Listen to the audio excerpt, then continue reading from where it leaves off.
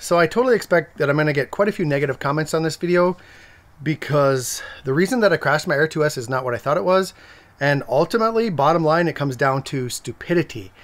So I know that some of you are going to tell me that, but I also wanted to share this video. I hesitated whether to do this or not because of that reason, but I think it's really important to share this information because it's something that not a lot of drone pilots talk about. I haven't seen anyone talk about it on YouTube, and it's something that I think had a lot to do with this crash. So basically, one of the sections on the Part 107 exam for the FAA has to do with, it's under drone flight operations, I think, and it's called hazardous attitudes. Now, I had a few of those questions on my exam, and honestly, I passed them off as fluff and a waste of my time because we all know the most important things on that exam are how to read a sectional chart. So I never paid really much attention to those little extra fluffy things. But one of the hazardous attitudes that they mention is called invulnerability. And it's a feeling that many remote pilots can develop over time as they gain experience because they kind of develop an attitude of, it could never happen to me. I'm very skilled at flying, so that's not going to happen. That only happens to new pilots. So let's talk about the real reason that I crashed my DJI Air 2S into the lake a couple of weeks ago.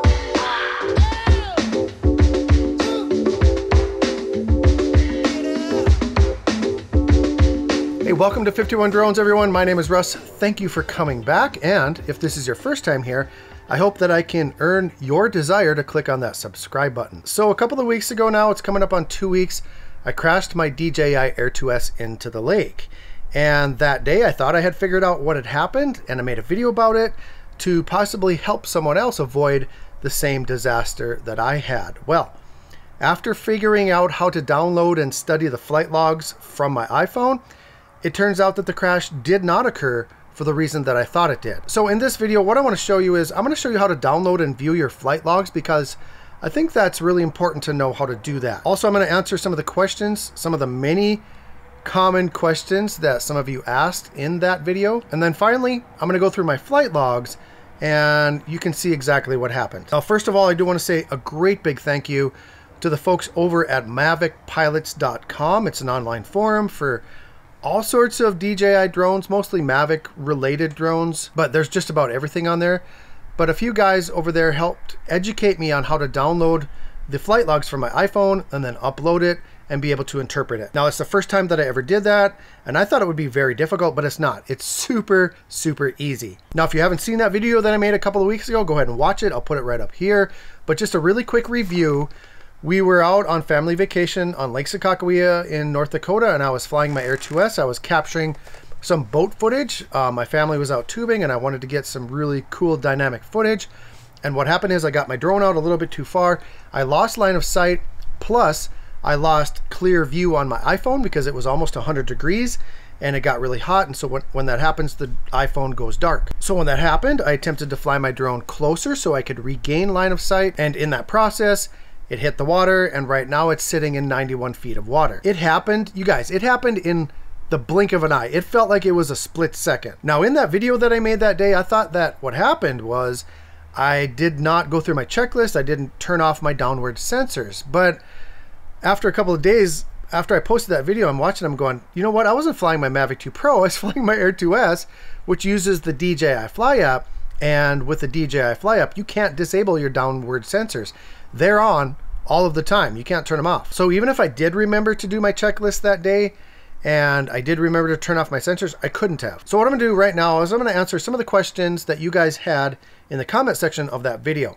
Now, the number one question by far was, why didn't you hit the return to home button when you lost line of sight? Well, the reason is I only use the return to home button when I feel like all is lost. Like when I have determined that there is imminent danger to my drone or anything around the drone and I don't know where it is for an extended period of time. Now, that has only happened to me a couple of times where I've had to hit that return to home button. In this case, I had no concern for my drone. I had no concern for anything around it because I was out in open water and there was nothing around me, nothing near me, and I had only lost line of sight for just a few seconds. So there was no alarm at the time. I had visual line of sight right up until a couple of seconds before the crash happened. So all I had to do was bring it a little bit closer so I could regain line of sight. Another question that many of you asked is, can you please share your pre-flight checklist with me. Now, I'm not going to share that here.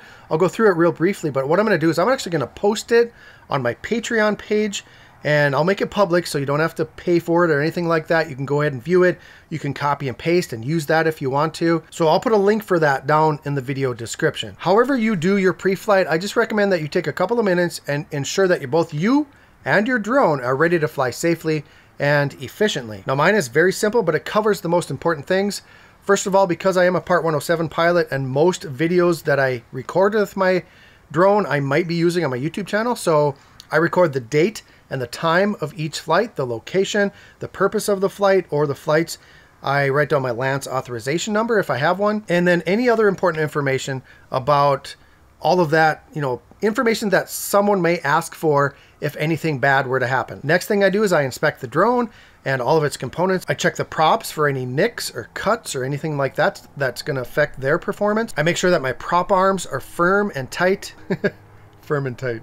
And then I turn on the drone. When I turn it on, I make sure that the gimbal functions normally during startup, and then I evaluate the software to make sure that there are no warnings. I check the battery health. Then I go through the safety tab, disabling the sensors if I'm flying my Mavic 2 Pro over water. Then I set my camera settings. Then I take one last look around the vicinity. I make sure that everything is safe. I document that, and then I launch the drone. There's really no right or wrong way to do a checklist, you guys, but basically 2 important things. You want to make sure that the drone is functioning normally and safely, and you want to address any warnings that may pop up in the software. Another comment that came up a lot was, people were telling me your altitude is from your launch point, not from the point of the drone to the surface. And yes, I know that very well. And people were thinking maybe you were lower than you thought, but no.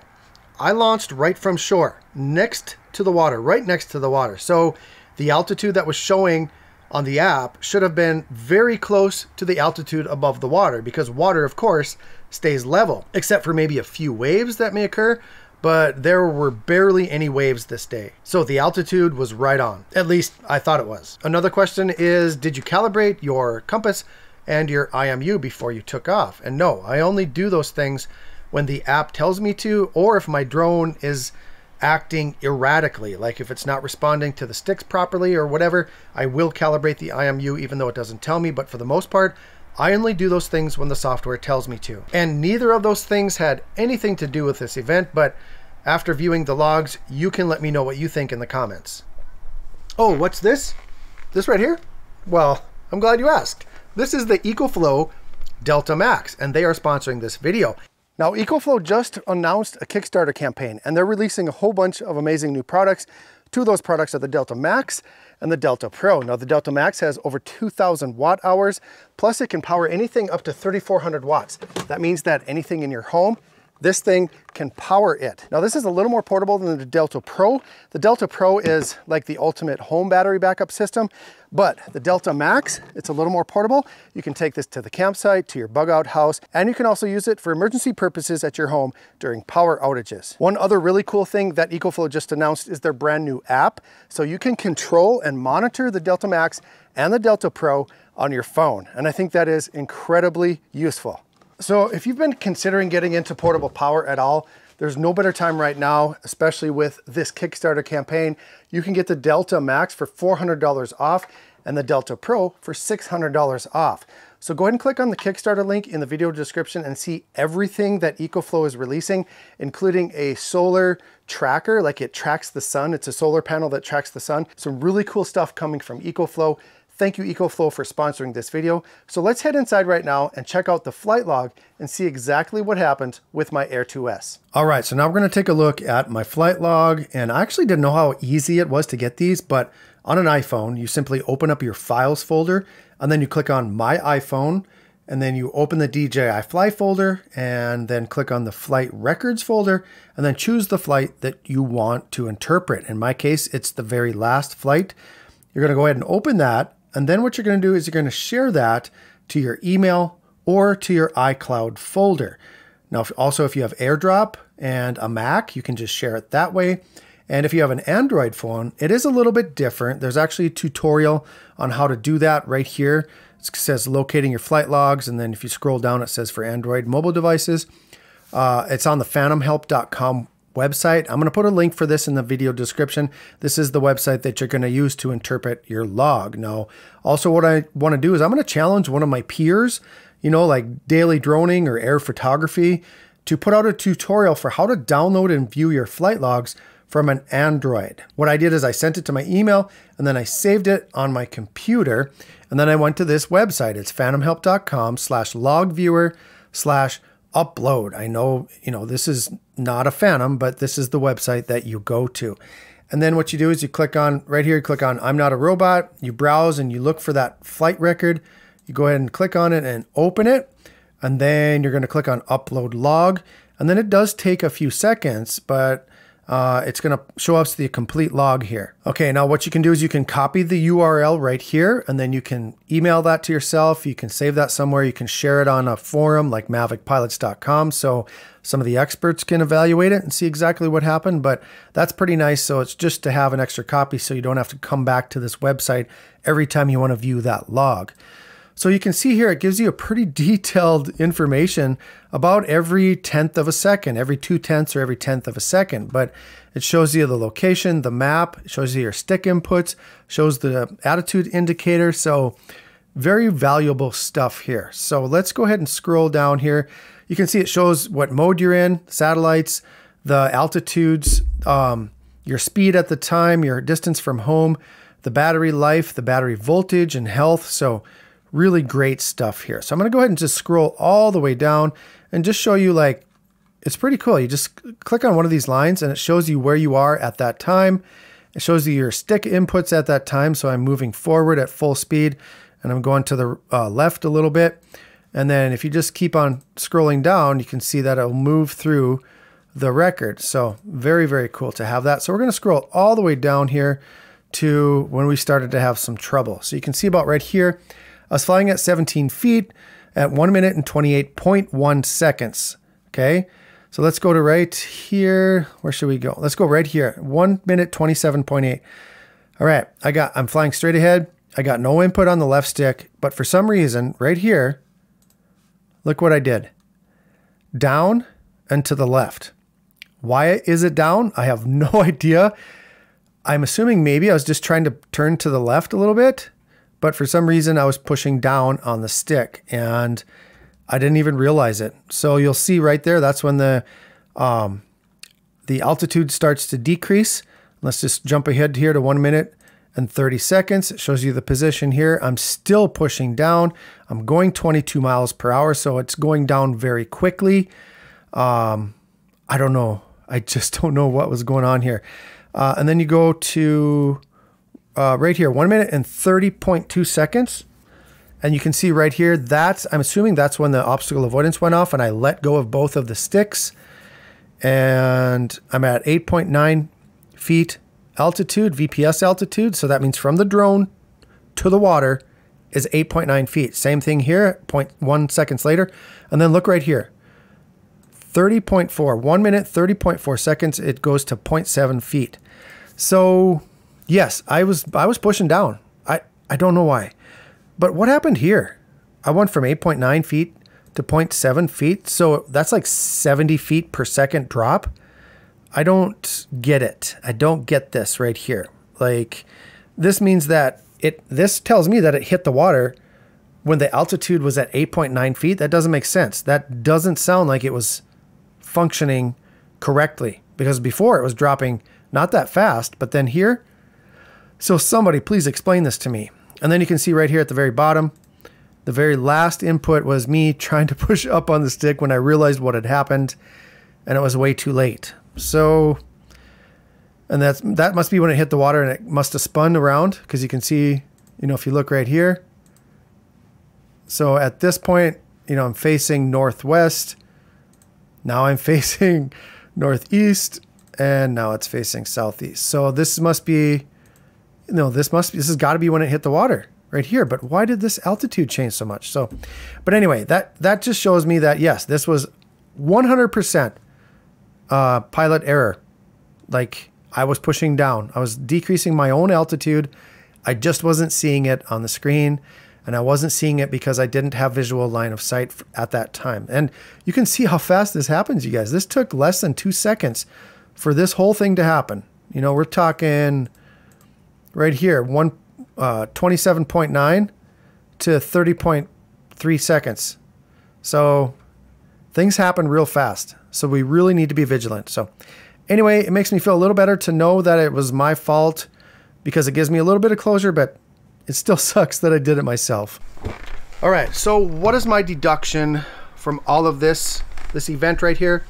My attitude of invulnerability is what crashed my drone into the lake. Nobody talks about that, but it really is a thing. I think pretty much I just got too cocky, especially that day. I was getting really good at flying manually around that boat, and I was feeling really good, and I was feeling really confident about my skills. But when that happens, you're not really focused on what you're doing. Like, I was trying to fly in auto mode, like inside my brain, I was on auto mode, and I wasn't paying full attention to the actions that I was doing. Like, why was I pulling back on the left stick? You know, decreasing my altitude as I was flying forward? I have no idea. Like, I've done that when I'm playing Flight Simulator, but I haven't played that game for a long time. Maybe my thumb was resting on the stick and I didn't realize it, or I didn't notice it when I was flying forward because my screen was dark and I couldn't see my stats. Normally when I'm flying, I'm checking those stats like every 3 or 4 seconds. I couldn't see that it was decreasing in altitude. And the reason I couldn't see that is because Tim Cook does not know how to design a phone that can't handle the heat. Android definitely kicks butt in that category. Maybe I was trying to increase my altitude, but the summer heat confused my brain and I was pushing down on the stick instead of up.